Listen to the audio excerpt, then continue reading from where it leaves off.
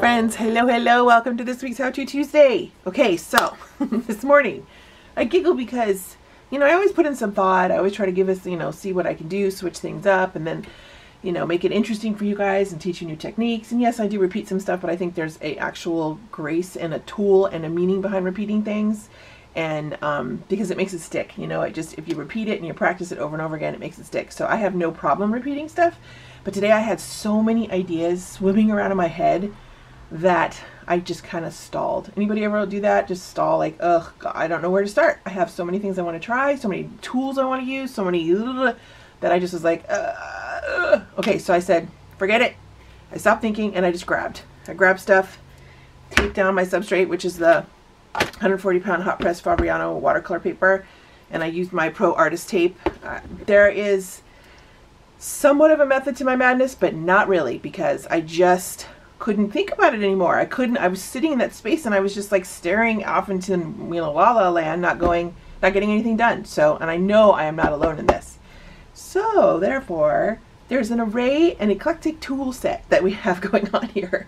Of course, I grabbed my Carbatellos because I love them. And I think while I was collecting, I decided, remember when I did the no rules or no blending lesson with paint? This time we're going to do it with Carbatellos, charcoal pencil, Stabilo all, and then I got these. I saw these in a course I was taking. I have played with them just a tiny bit. They're by Sakura, and they are solid marker, solidified paint for high temperatures. I don't know why it says high temperatures, because I don't really know many people that paint at high temperatures. I mean, maybe with like an encaustic or something, but okay, cool. But they are permanent, easy to use, opaque, fade, and waterproof. Marks on most surfaces, dries within 5 to 7 minutes, and then you just recap after use. And this is what they look like. They come with a tip. They also have like a little plastic case that you just take off and discard on top of that. And then they work kind of like a lipstick. If I could get it to move. Okay. Maybe they don't work like lipstick. Oh yeah, you can see that there's a bunch down there. There we go. And it just pumps up as you go. Okay, so, but they're really creamy. So if you've used the Marabou crayons, they feel like that. But when I did play with them, they didn't move. They didn't move at all, really. Which kind of is like, so it's not like a water, I'm looking for my journal that I played with. It's like not a water soluble at all, so it does not move, but it leaves the marks, which I totally dig. And you can paint over them. Charcoal isn't so great over them. Hang on just a second. Because of the surface, or because of the type of medium they are, if you use them, it would be a final layer on top of any chalk or whatever that you're using, because they're not really waxy, but they're creamy. And just like Marabou, you can't do the crayon or the chalk pastels over Marabou crayons either. But this is what I just went a little crazy abstracty, and I played with, like, this is the colors inside here. I played with them a little bit. I don't think I did on that one. But this is just, tempera or black gesso. But the pinks in here, like, the colors are true to what they are on the cap, which is awesome. Completely awesome. But the pinks and the white's pretty good. The green, all of them I loved. So, but I did not like that they couldn't move once they hit the paper. They're there to stay. So, tip is, that's not bad. It just means you do it, that's one of your final layers. Unless you want to paint on top, then you can do that as much as you want. So this will be, like I said, no blend. I'm going to try really hard. I might need a little bit of blending. I did grab my gesso, my titanium white gesso. This is the thick stuff, the heavy bodied. I just find lately that my regular liquidy gesso isn't as opaque as I like it. So, but not that I always need it opaque, but this one is. It's pretty decent. Like you see, remember the bars I've talked about in the past? They're almost covered, so it's not as opaque, or not as translucent. I wanted more opaque. So anyways, these are by Sakura. The chalk pastels and charcoal do not go well over them, but they go well over that. Paint and stuff goes over these fine once you've made the marks. And then I have my red China marker, crimson red to be exact. I played with this, just little doodles here and there. I got them for Christmas. I haven't done a bunch of stuff with them. I may or may not use them, I don't know. I have my Woody Stabilo, these are both water soluble, and also my regular pencil, my Stabilo All. These are both water soluble. I did the watercolor paper just in case I wanted to add water to these. because they're just so delicious. Once you activate them, if you're new to either one of these, they're really, they're highly water soluble. Like a little bit goes a very long way. So just keep that in mind. I would test first before, if you're new to them and you've not played with them before, I would test first to see like actually how much you need to activate them. But they're delicious. They're delicious. And then of course my tried and true, my black and white General's charcoal pencils. And then I got a dirty blending stump for my charcoal and a couple different erasers. I have my Tombow or Mono Knock eraser, and then my Tombow Mono Zero eraser. And then I grabbed just a little paintbrush to go to activate my Stabilos if I wanted to, a watercolor brush. I had, like I said, my Fabriano 140 pound hot press, and then I used my Pro Artist tape to tape my substrate down so that it doesn't move, just in case. I probably won't need it, but because I was thinking I might activate the paint or the Stabilo with water, I don't know how far it's going to go, and I didn't, my ring is scratching this, and I didn't want it to bubble the paper. So just, this is a precautionary. I may need it, because I might come in and decide I don't like any of this, and I'm going to delete a bunch of it and use my gesso to do it. So who knows? But what we're going to try to do today, or what I'm going to try to do today, is again, no blend, but we're going to do it with charcoal and some paint and chalk, and wish me luck. Wish me luck, wish me luck. I have fun. I hope you have fun. These things always intimidate me, but I always end up having such a good time because number one is to have fun. Number two is to be free. And then I always learn something while I'm doing it. Always, always learn something. Okay. Thank you so much for being here, you guys. If you like what you're seeing and you're enjoying the How To Tuesdays, please like and subscribe and click that bell. Please, please. Then you get the personal notifications. And also, if you would be interested, I have a Facebook group called Next Generation Art. I have at least 3 weekly prompts to get you started. It's an awesome group, and I would love to see you there. All right, you guys, thank you so much for being here. Wish me luck. Bye.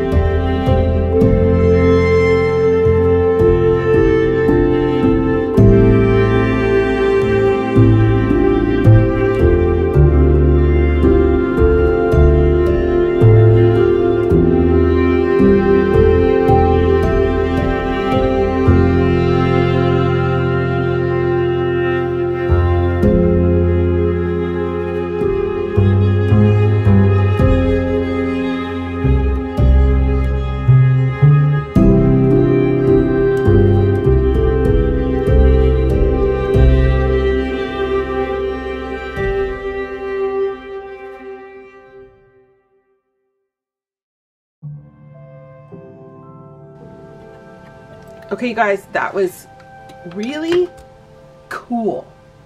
I really had no plan. You know, my default is this pose. I love the long neck. I love the head tilt. I love the whole, you know, I made her eyes bigger than I normally do. I wanted a little bit more personality, I guess. Even though I think the other ones have personality too. But I really didn't blend anything, you guys. I held true. I held true. And these, I forgot when I played with them before and I threw some watercolor over them. I loved the resist that it created. Loved it. The white is really cool too. All of them are, actually. But I love, you know me, I love the bright neon pinky and the oranges and the yellows and stuff. I can't help myself. So this was awesome. These are super cool. You saw how, I mean, I gave you just a little peek, and the watercolor, you can go over them, and I could, but like, I don't know if I can, if I'll be able to, well, oh, look at that. Maybe with the watercolor over them. Let's see, can I go here? Well, I totally lied, you guys. The chalk pastel is going over this. Well, what the heck? I don't know what happened. Well, okay, that's cool then. So the chalk pastel goes over these guys. Wow. Wow, just a whole new world just opened up to me. So that was so much fun. Why was it fun? Because I wasn't thinking, I was just playing. Every time I go, what about this? What about this? What about this? Try that, try that. I did. I did, and I didn't care about the outcome. Like, you guys, I hope, you know, of course you want it to like look decent by the time I'm done, but I also want you guys, if it's not great when I'm done, it's not great when I'm done, but you guys watch the process. Still go through it, still do it. I still learned something. Look, I just learned, because it didn't work before, but I might have had something else on top of it that didn't allow it to work. So yeah, it totally worked. The chalk pastel went over these Sakura paint sticks, and I got them on Amazon. Super easy to get. So anyways, yeah, and the resist that they create is magic, you guys. It's magic. It's just a whole nother layer, a whole nother layer of detail with just, I just scrubbed and then I painted over it, and it created this whole next layer, whole next texture to this piece. So thank you for being here. That was so much fun. I cannot wait to see what you guys do. Thank you. See you next week.